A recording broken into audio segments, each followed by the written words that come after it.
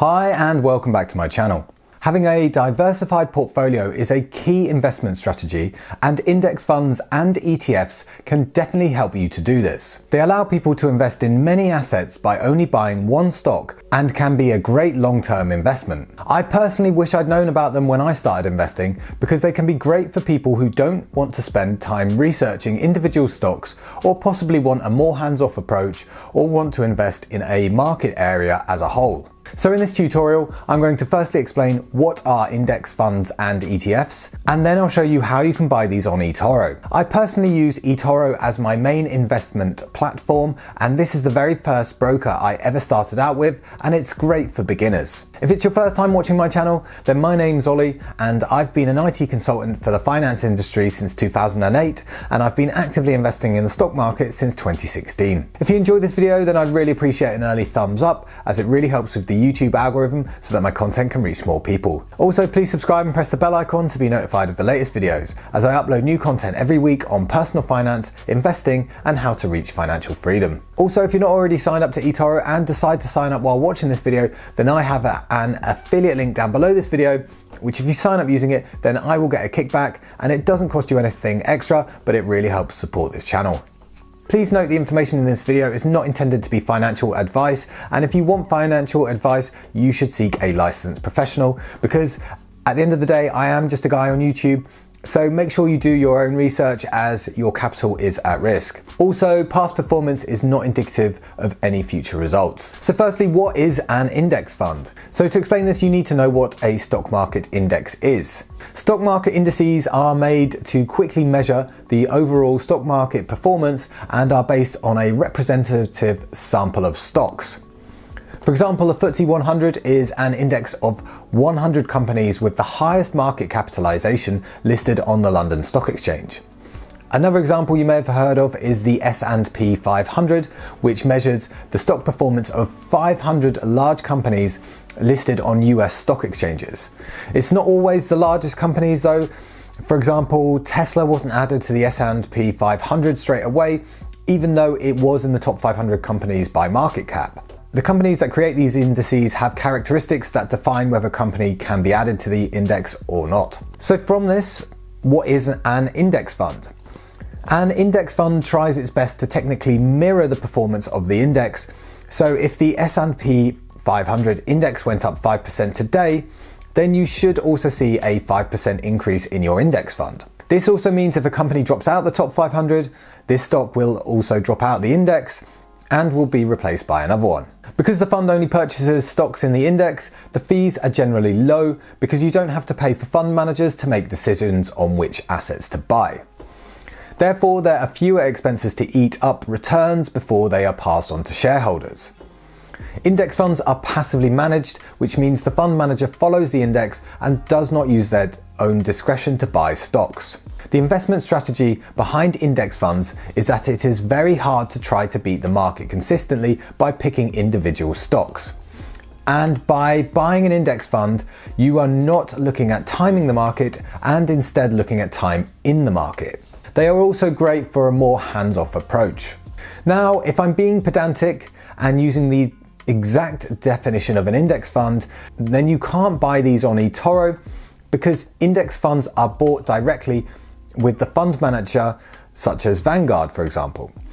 But before you close out this video thinking it's clickbait, index funds generally have an ETF version of the same product which can be bought on Etoro, and these are bought and sold like stocks.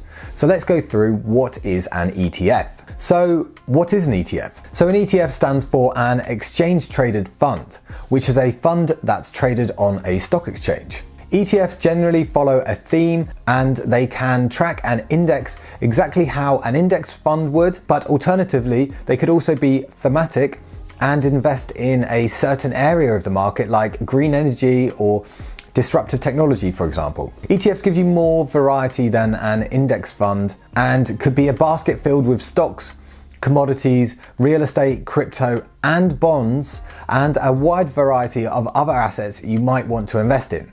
And they don't always have to track an index. And when you buy into one of these ETFs, you are actually buying a basket of these assets with one purchase. because they are listed on a stock exchange, you can buy them at any point that the stock exchange is open. ETFs are great for many reasons. Firstly, they allow you to invest in a variety of assets all at once without having to buy each asset individually. You don't need to pick an individual winning company as you get exposure to a group of them. Secondly, it saves you having to research all these assets individually because instead you can expose yourself to lots of different assets in an index or a market sector. This should help lower your investment risk through diversification. Obviously, bear in mind investments can always go down as well as up. Now, luckily Etoro offers commission-free trading, so this doesn't apply to Etoro, but if you were buying an ETF at many other brokers, they may charge commission on each trade. But because you're only purchasing shares in a single ETF, it's only one transaction charge that you would have to pay rather than paying charges to buy all the assets listed in the ETF. But like I said, this doesn't apply to Etoro because they are commission free. A couple of things to bear in mind. Actively managed ETFs may have fees.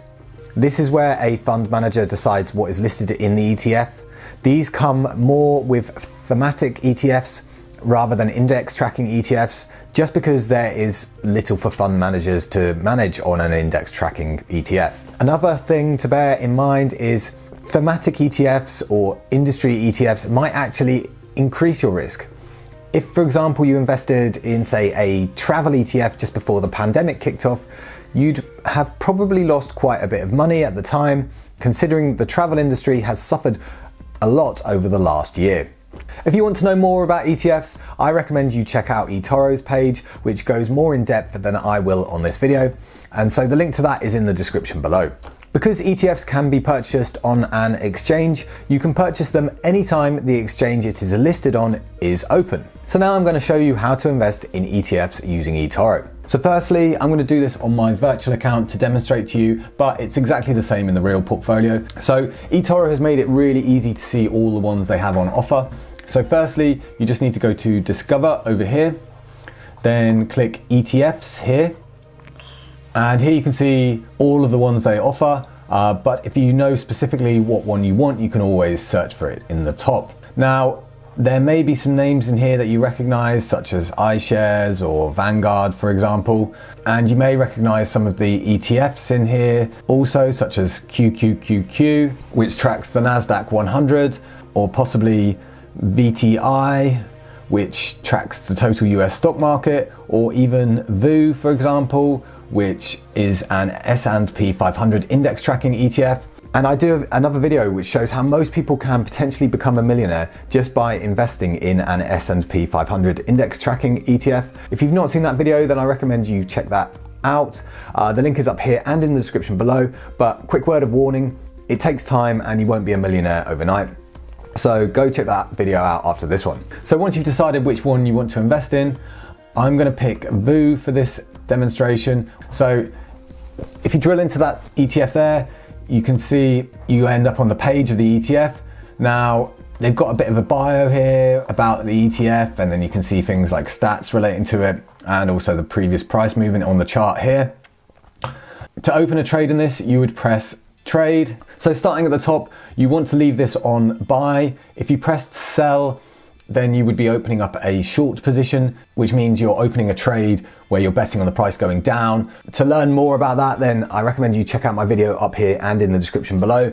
Now I'm going to put it back to a buy position. And now in this drop down here, you've got two options. One is trade and one is order. So trade, you're basically saying buy this at the market price, and order, you get to specify the price you would be happy for the trade to open at. So say for example, you'd be happy for it if the price went down to 400, then it would then open that trade. But I'm going to do a trade for now, and then I'll come back and show you an order afterwards. So the next box to populate is the amount. So I'm going to say I want $1,000 in VU, and you can populate this with a cash amount, or you can pick the amount of units. It will do the conversion between the two there if you flick between the two. Now down here we have a few other boxes. Firstly, if we start in the middle one for leverage, if you're a beginner, I would definitely stay away from this because leverage increases your exposure in the market. And I do an in-depth video on this, which you can check out up here and in the description below. But as a brief overview, it's as if Etoro has lent you money. And so the best way to understand leverage is through an example of how it affects your profit or loss potential. So if you trade with no leverage, which is a 1 times here, then if you invest $1,000, for every 1% move in the market, you can gain or lose $10, which equals 1% of $1,000. In comparison, if you were to invest the same $1,000 and trade using times 10 leverage, I know they don't have it here, but for the sake of this example, the dollar value of your position would be equal to $10,000. So 1% of $10,000 equals $100. So for every 1% move in the market, you can gain or lose $100. So basically, if the market moved 10% against you, your entire position would be wiped out. And on a really bad day or on some hype stocks, 10% is really not unheard of. So not only are you increasing your risk, but you will no longer hold the real asset if you use leverage, which is why it says CFD trade here. And they will also charge you overnight fees for this. So this is why I personally stay away from leverage, and I highly recommend others do also. So I'm going to put this back to 1 times. And so next we've got stop loss and take profit, and these are kind of related. Again, I've done an in-depth video on this, which you can check out up here and in the description below. But as a brief overview, stop loss is an instruction to Etoro to automatically close a trade at a specific rate or an amount if the market falls, so that you can prevent additional losses. This is optional on non-leveraged buy trades, so you can press no SL here if you don't want to set one, and you can always change this later once the trade is open, which I'll show you shortly. And similarly, take profit is the inverse of this, where you give an instruction to Etoro to close a position when it reaches a certain amount of profit. Again, if you don't want to set this, you can choose no TP, and you can always change this later once the trade is open. So now I recommend you just give it a quick once over, and I'm happy that we're going to open $1,000 in VU. And then if we press open trade, you can see it says order filled, $1,000 of VU. So now if we go to my portfolio, and we can see VU here. So if we drill into that, you can see this is the trade that I just opened up, which is at 3:51 on the 30th of the 11th, 2021. Now, if you wanted to close this position for any reason, for example, it could have made you loads of profit, or you could have lost money, then you just press this big red X here. You can also even close part of it if you want, but I'm not going to do that for this video. If the stock exchange it's listed on is currently closed, then you may have to wait for the exchange to open before it actually closes out. Now, if you want to change the stop loss or take profit, then you just need to press this cog here. And so you could come in here and then set that. Again, with the take profit, you could do the same thing here, and then you just update the trade. And you can obviously buy more of an asset once you already own it, like I have here. There's like 3 trades I've opened up here. And obviously when you invest in ETFs, you can mix and match and invest in as many or as little as you want. So now if we go back to VU and we open an order type trade. So I'm going to go in here, and I'm going to say, if this goes down to 400, then I want to open a trade with $1,000. So currently the price is at 422.45, and we're saying when it reaches 400, please open the trade. Now, there's nothing to say that this price will ever go down to 400. So setting an order doesn't mean that your trade will definitely open. That price would have to reach that for that trade to open. So for the sake of this example, I'm just going to leave everything else as it is, and I'm going to go set order. So now you see it says order received by VU at 400.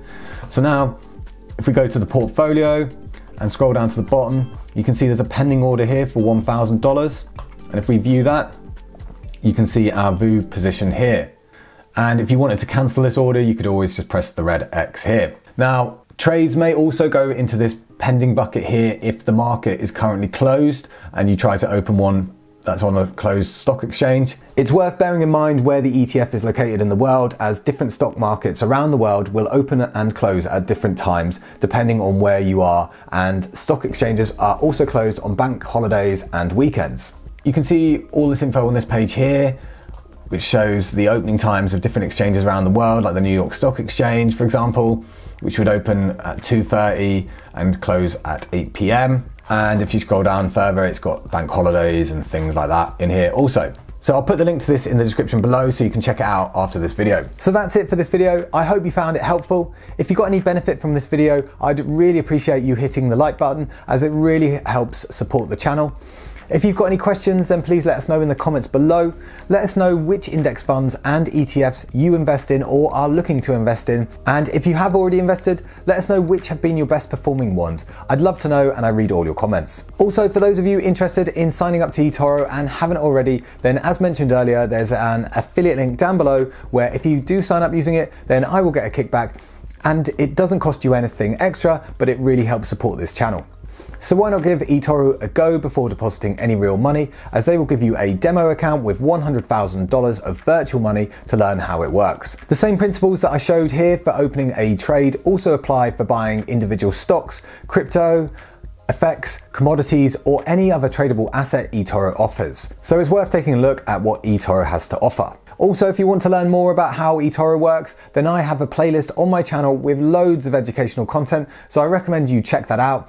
And also, if you want to watch more videos about personal finance and investing, I have loads of videos on my channel, so I recommend you subscribe and press the bell icon so that you don't miss out on any future updates.